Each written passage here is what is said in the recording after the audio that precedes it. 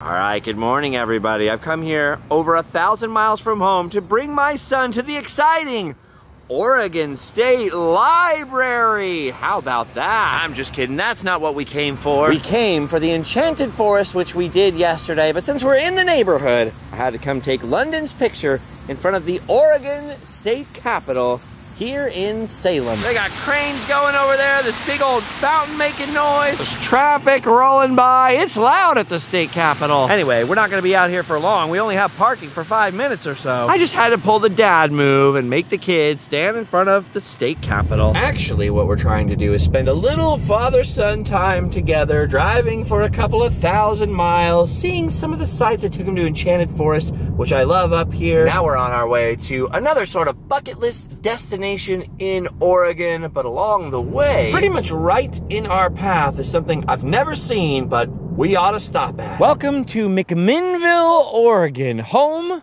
of this, the Evergreen Aviation Museum, which I can already tell just from looking at it from the outside is going to be epic. Now, just like these jet fighters here, I've taken a lot of flack for coming through Oregon many times before, but never stopping at this museum for the reason that this gargantuan barn in front of us is the home of a former Southern California resident, one of the most famous airplanes in the world that London until now has never heard of. I feel a little bit ashamed about that, but we're about to remedy it right now because the Evergreen Aviation Museum is the home of Howard Hughes' famous Spruce Goose, the largest wooden airplane on Earth. Now, the Spruce Goose, which is probably most famous to younger people from the movie The Aviator now, used to be located down in Long Beach Harbor, very close to where I grew up. And there was a massive dome constructed next to the Queen Mary to house it. I went to the Queen Mary several times as a kid, but we never ventured over into the Spruce Goose Dome. So even though I'm a history fan, and I'm a fan of Howard Hughes, a casual fan of Howard Hughes, and I lived in Long Beach for a while, I've actually never laid eyes on the Spruce Goose before. But that is about to change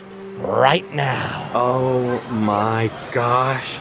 Look at this place. Look at the size of it. You can see the Spruce Goose right away. Oh my gosh, I need to go up these stairs. This place is gargantuan. It was big on the outside. It's even bigger on the inside. And look how many gigantic airplanes fit in here like little toys. But absolutely dwarfing them all is the Spruce Goose. Would you look at the size of that aircraft? Oh my gosh, no wonder everybody gave me such a hard time for so long that I've never seen the Spruce Goose. What do you think, London?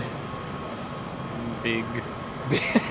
Big doesn't do it justice. Holy crap, does it a little bit of justice, but that's a swear. I would never say that. And don't you say it either, kids. Now, what I remember of the Spruce Goose's history goes something like, during World War II, when materials were scarce to build machinery and aircraft, we needed ways to transport more cargo and material over to Europe, over to Asia. And Howard Hughes came up with the idea, what if we built a giant transport ship of the sky, a big, huge cargo plane? We made it out of wood, so it was cheaper and quicker to manufacture. But it ended up being somewhat of a boondoggle. A lot of government money was spent, and the thing never got off the ground during the war. There were all kinds of accusations that he had wasted the government's money on purpose, that the thing would have never flown. Howard Hughes did a demonstration flight, just one, in Long Beach Harbor to prove that it would fly, and it did fly just that once down there in Southern California. And then it was put into storage, obviously, over at that dome later on as a tourist attraction. That's about the extent of my knowledge. Other than that, the Spruce Goose is a name cooked up by the newspapers. Howard Hughes wanted to call it the Hercules. Now look at London over there. Remember that we are on the roof, basically, of the gift shop in here, and look how far above his head the tip of the wing is. Now, it might give you some sense of scale as to just how massive this big flying boat is. And look at those tiny people down there on the little porch of the Hercules. I've got to admit, I've never seen anything like it. I don't know what else we can learn down there. All I know is I've got to get closer. Dude, the sheer scale of this is mind-boggling. Look at the size of the tail. And look at the whole fighter plane behind it. Look how small it looks. Like of World War II style planes. This is like the freaking mothership. Oh my gosh, it is just not real. Like my brain cannot compute what it's seeing. Look at how high above these people. Just this wing is way over my head. But then look at the tiny ant-like stature of the people below the tail of the Spruce Goose. Oh my gosh. There are whole helicopters parked underneath its rear. Seriously, there's a whole Huey underneath. Oh, look at this. Speaking of the movie The Aviator, under the tail over here is a miniature set used during the filming of that movie. And look at the miniature under construction Hercules they've got over here. That's how it was built, all out of wood. Look at that. It's kind of cool. Not only is it like just, you know, a little miniature or a model of the plane itself, showing what it's made out of. It's actually screen used for the background of the movie. See that? They would shoot the miniature and then add it in as the background behind Leonardo DiCaprio. I can't really be impressed by that miniature right now. I wouldn't even be impressed by Leonardo DiCaprio walking up to me right now. I can't think of or look at anything else but this massive gray beast. Dude, wingtip to wingtip. This plane takes up the entire building. There is an entire aviation museum literally located under its arms, as it were. I feel like it's taken us like 20 minutes just to walk around it. I was not properly prepared for this. I do not know how to put this in words. Look at London's trying to walk down nose to nose with it. Look how little he is compared to that thing. I love that it says experimental over the door there. And I also love that it has this coiled up rope, like they're just gonna pull up to the dock. For a second I was gonna ask, is it actually sitting on its belly over here? But now I can see that there's some sort of basement down there with the Bombay doors open. London just told me that the wingspan tip to tip is 320 feet, which is just a little bit over the length of a football field. Dude, I got a pretty wide lens on this camera, and there's no way I can fit the whole Hercules in the photo with me. This thing is absolutely massive, and of course, our military has built all kinds of massive planes, but the reason this one is just over the top is not just because it's built out of wood or anything like that, and not just the Howard Hughes history and all that stuff, you know, one man's vision and all that, but because it is truly one of a kind. It only flew once, so it was successful, but not successful enough to, you know, go into production. And by the time even that test flight was conducted, I think the war was already over. Dude, I'm sure that the engines on this bad boy are large, but they look so puny compared to that big old wing. Lennon just pointed out to me, literally pointed out to me, there are 28 cylinders per engine. That is wild. Apparently there's a lot we can learn out here about the Spruce Goose. But I won't bore you with all that information now, because I'm sure there's plenty of documentaries you could just watch about this plane in specific that are going to give you more information than I can give you at a glance like this. I just wanted to invite you along to see what it looks like today and where it's at. Yep, I was correct. It only flew once. And there's the information on the one and only flight, including a photo of the flight crew and old Howard Hughes himself. What I didn't know is that it only flew for half a mile and only at 25 feet of altitude. See, look, there it is in Long Beach. I lived just over that way in Long Beach, and it only got up to 25 feet before apparently being put into storage for 33 years. And later, of course, like I was telling you, they built the dome where it was on display in Long Beach right next to the Queen Mary until 1993 or so, when somehow they barged it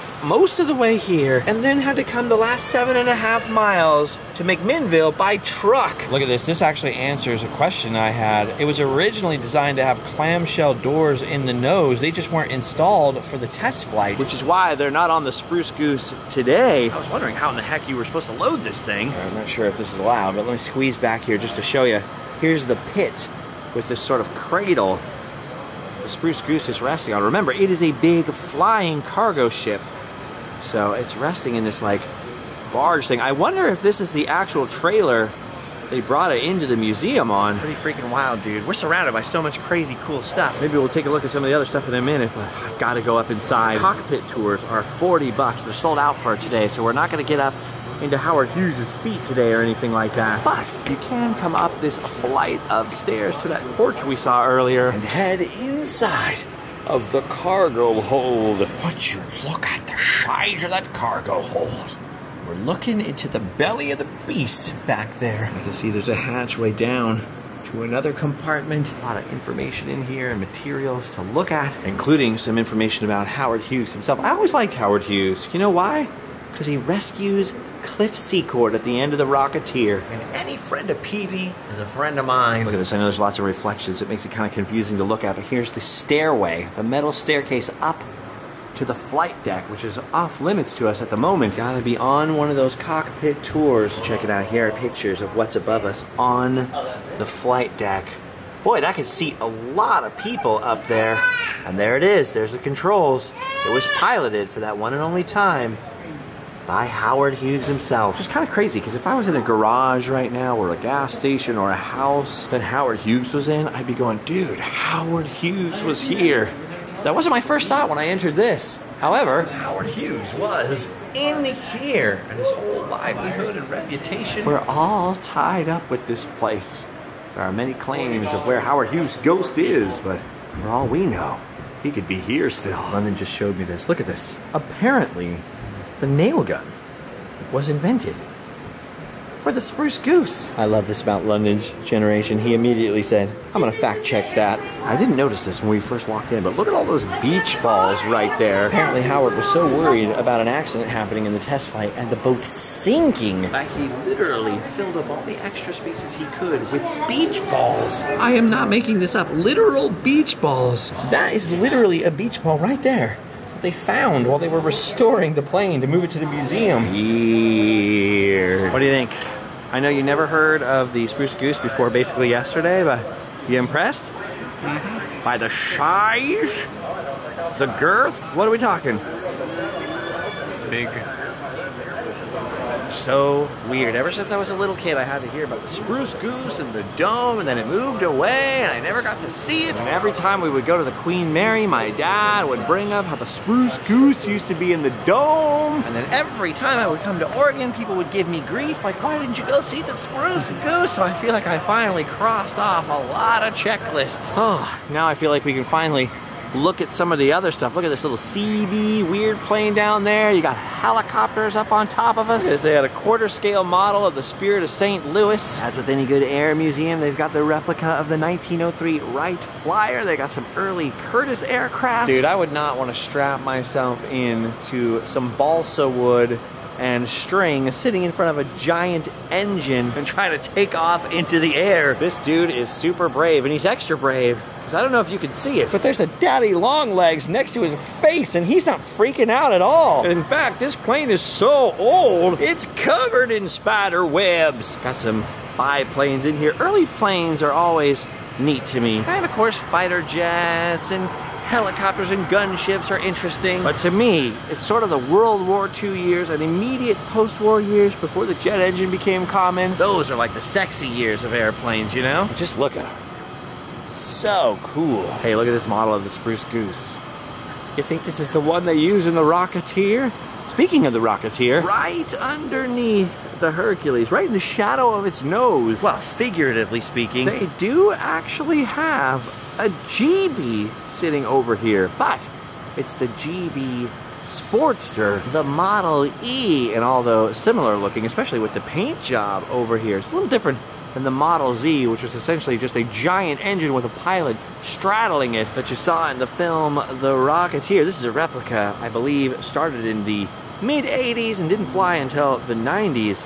One of those early GBs. Speaking of, by the way, of the Rocketeer, who were the Rocketeer's enemies? The guys who built these, the first jet fighters, the Messerschmitts. Look at that. Boy, Messerschmitt is a lot harder to say than I remembered. Messerschmitt 262? Yeah, there it is. Look at that. The first jet fighter. Thankfully, they came way too late in the war to do the Luftwaffe or their boss any good. Look at this, you got another World War II German aircraft over here, which is also another replica, it turns out. I'm not even gonna say that out loud just in case, but look at this. Creepy. All right, there's a lot of cool planes in here. Lots of historic aircraft, lots of interesting stuff, lots of just cool looking stuff, even when you don't know squat about planes like me. Stuff like Russian MiGs that I used to shoot down in flight simulators as a kid. We didn't come here for these minor demigods. We came here for Hercules.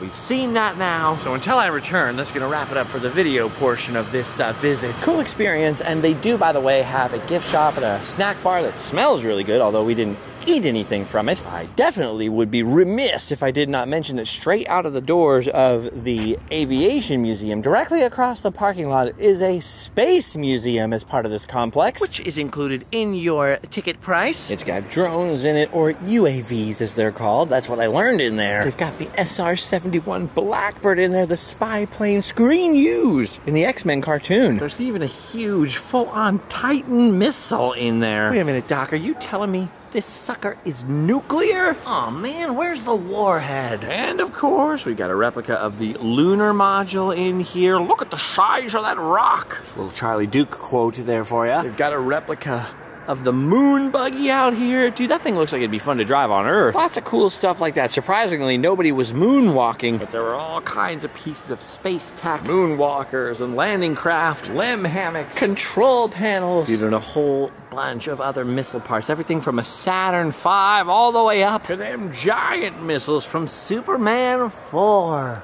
Look at the size of those things. There's a piece of the Berlin Wall down there, John F. Kennedy. This thing. The point is, there's a lot to see. Definitely worth your time and worth the money. We'll have to save most of the space stuff for next time, though.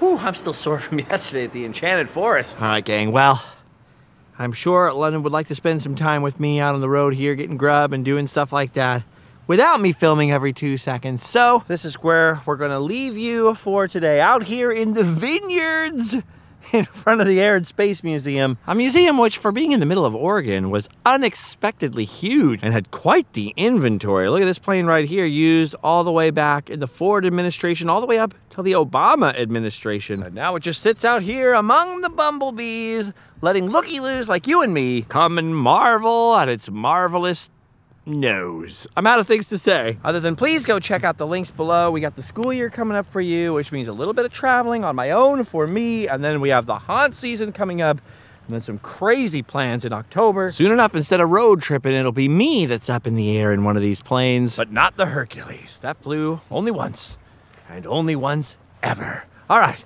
you've done your duty, friends. Check out the links below, like I said, and you can go home and sleep well.